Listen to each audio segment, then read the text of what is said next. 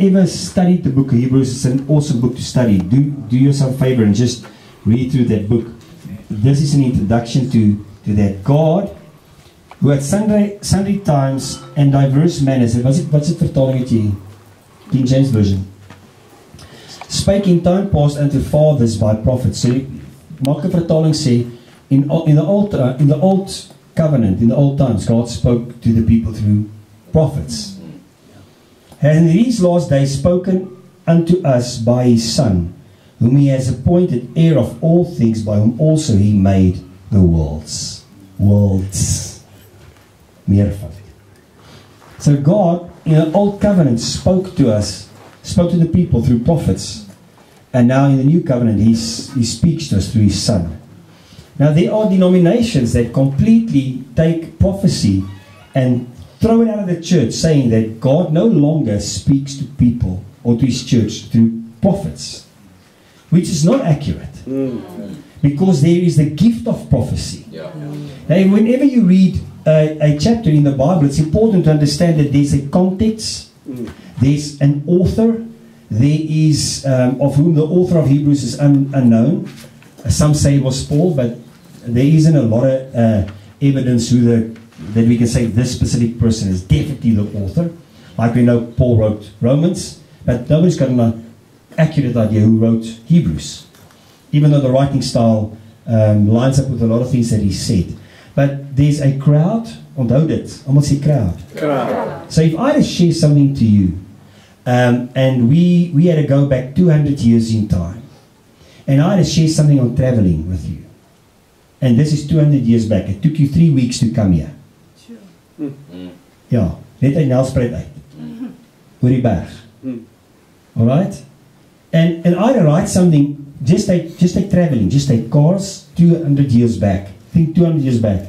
Just like traveling. And we had to write something about that now, and I need to take that document and today, in the year 2019, read that chapter to you. How many of you believe that things have changed? Yeah. Ken has got his own wheels today. Almost the awesome Ken. He's got his own wheels today. But back then, so there's things that was written, and if you understand the context of the book of Hebrews, the entire context, if I have to sum it up in what my understanding is, it is about the high priest and the lamb, the high priest that became the lamb, laid down his life, and has taken us out of the old covenant and has established us in the new covenant. Alright.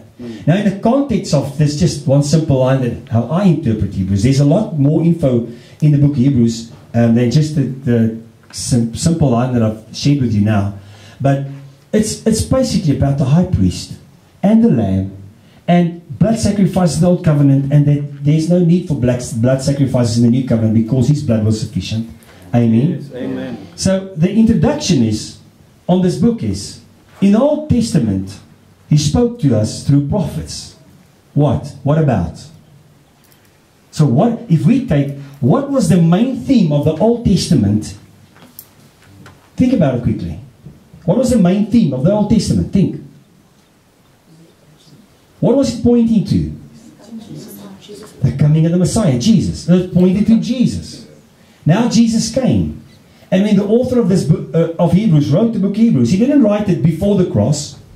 He wrote after the cross. And now, these days, we don't listen to prophets pointing us to Jesus. We have actually seen him. Yeah.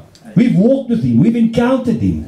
We've seen the miracles he's done. God gave a face to himself in Jesus. We can actually now identify with God in a person, Jesus Christ. Alright.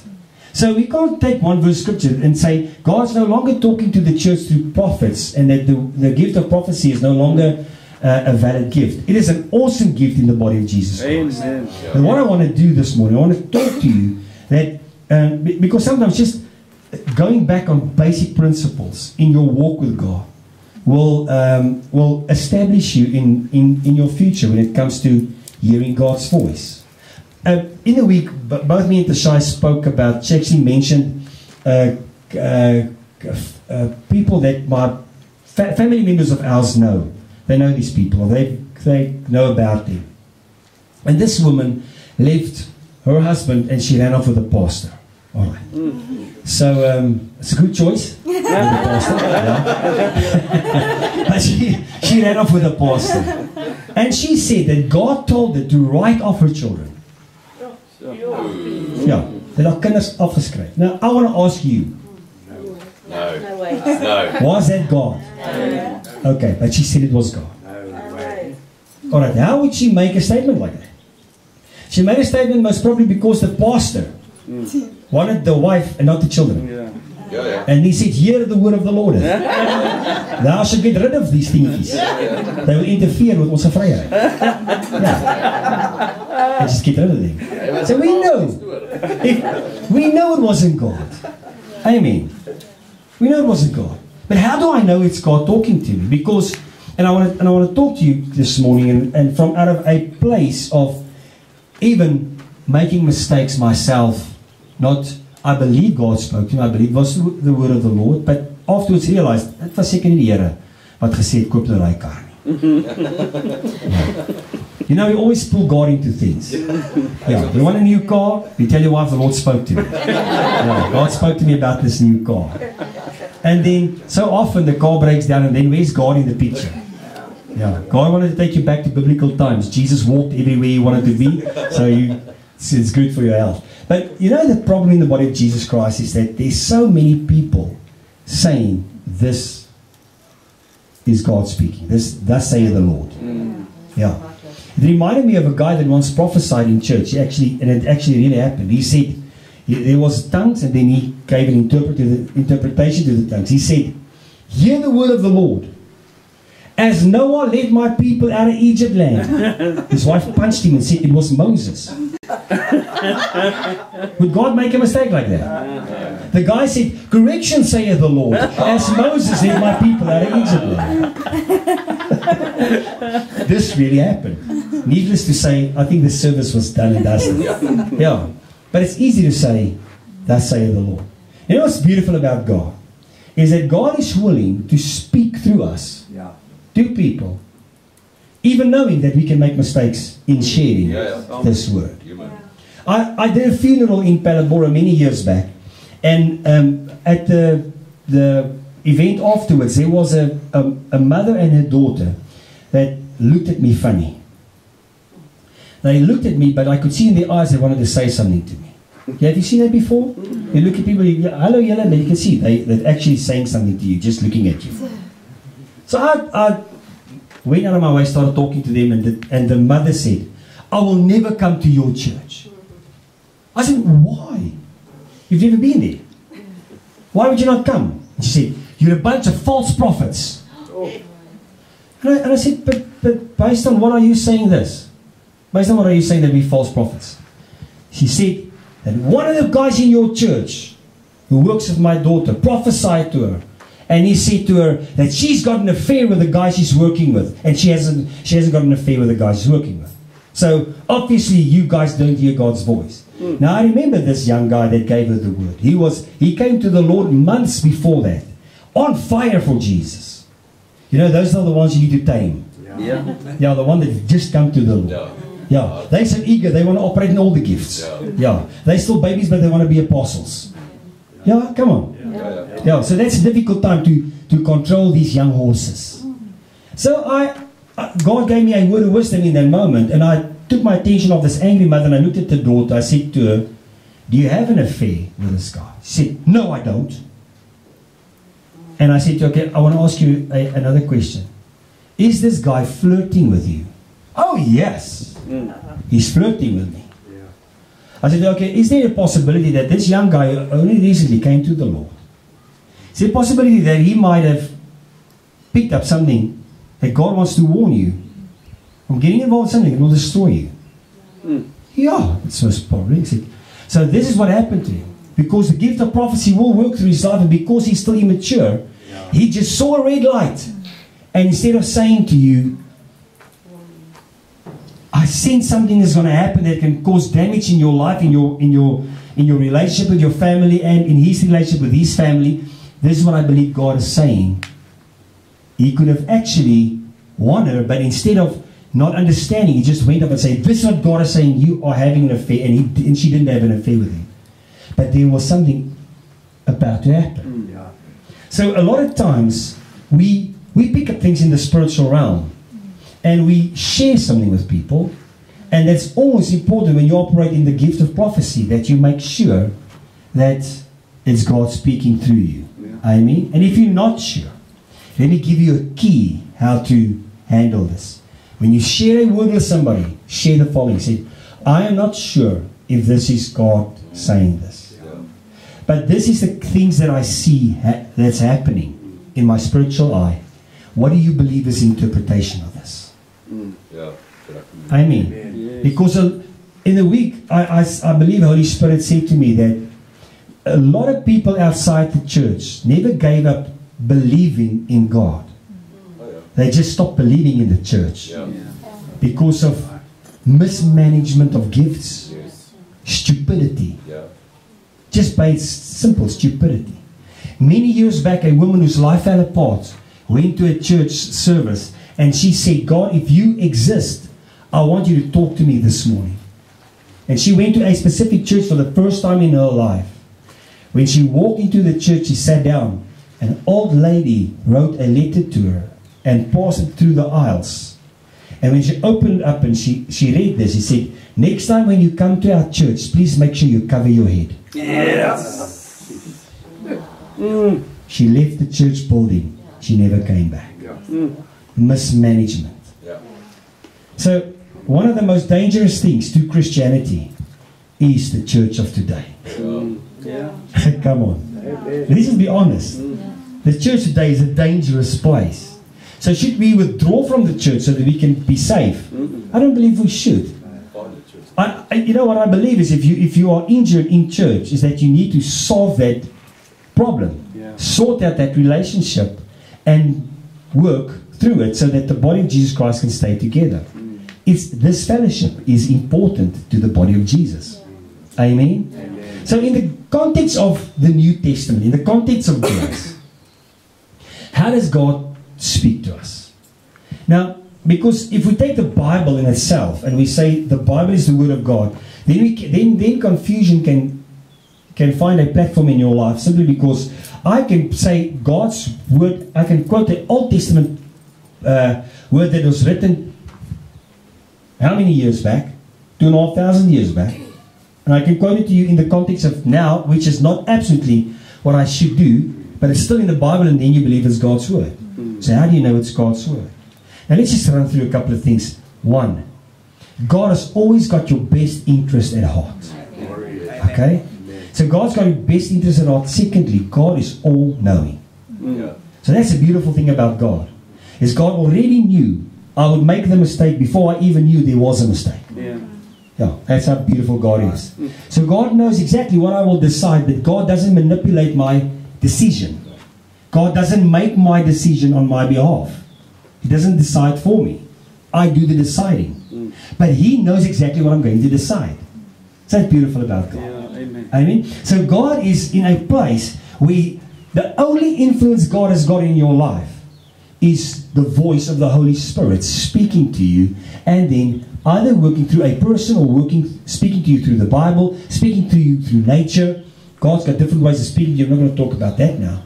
But the only influence God wants is just to give you information that will help you. And then you live it out.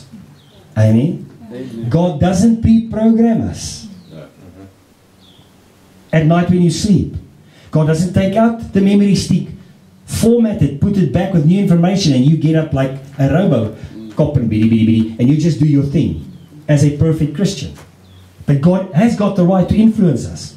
So is there other voices that has got access to our lives. Amen. Almal sê gou self. Self is one of the most powerful voices active in our lives. Self. And self always manifests from the first platform, selfishness. Is jy alright daarmee?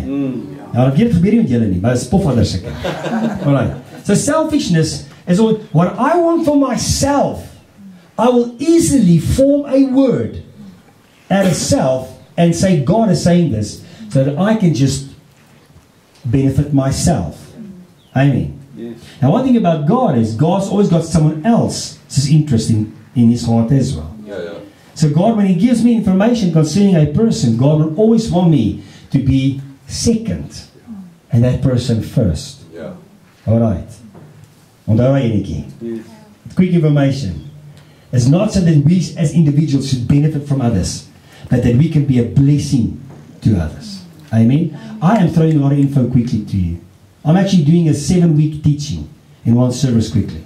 Are you fine with that? Alright.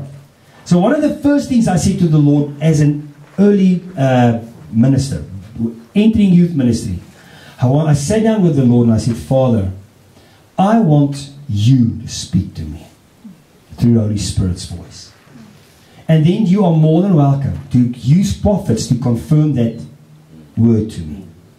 But I'm asking you a personal favor. I don't want second-hand information. I don't want you to take the story to someone else and then come to me and give it to me. Unless I can't hear you or what, then you find to talk through a prophet with me. But I'm asking you, always speak to me. So I remember in I think it's my second or third year as a youth minister, we traveled through South Africa. There was a prophet that was about to minister in a church in Cape Town.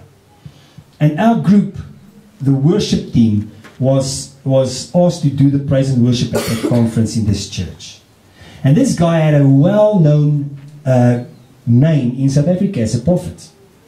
And then a guy from one of these luxury liner buses met me and he said to me, "Are you guys going back with your team to Johannesburg?" He said, "I am driving up with a city to city, one of those nice things." He said, "I'm driving up with," I can't know what sy bus naam is, but it's a nice bus. He said, "I'm driving up with this bus and it's empty.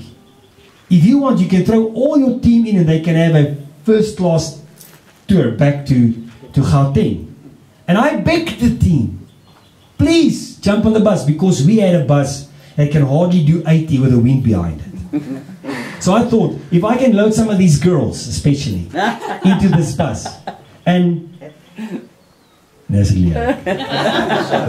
guys, and we can just lighten the load, then it's easier for us to drive back with this bus, just the worship team, and the rest of the group can just go. And they didn't want to go because they wanted to hear what the prophet has got to say.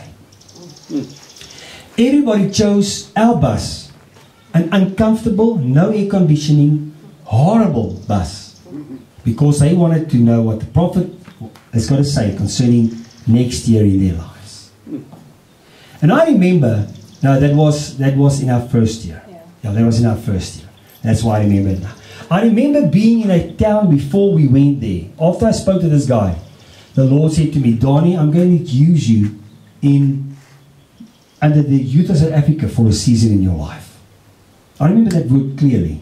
The next week, we went to this city, a big town in Cape Town, where we had a minister at this church, and as a worship team.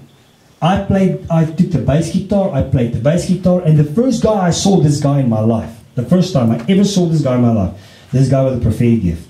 He came walking up on the stage, he didn't know me, I could have been a worship leader of the church, or just a bass guitarist. I didn't even lead the worship. He walked up on the stage and he looked at me and he walked straight to me and he said to me, this is what God is saying. And he prophesied a couple of things. These key things that I always nitpick out of prophecy, that I know God has always confirmed a specific line of things in my life. He gave those lines accurately. He said to me, and this is what God is saying, for the next season of your life, He's going to use you mightily under the youth of South Africa. The glory of the Lord hit me, I fell to the ground. Boom. With my bass guitar. And then he started ministering. And he made appointments with people to sit down with him and hear what God has got to say concerning their life. And he messed up many people's lives. Honestly. He so messed up people's lives in that church that the leadership had to bring other people in to try and recover and restore what was messed up because of sitting in front of a guy and forcing him to give you a word. That's dangerous. Please don't ever do that.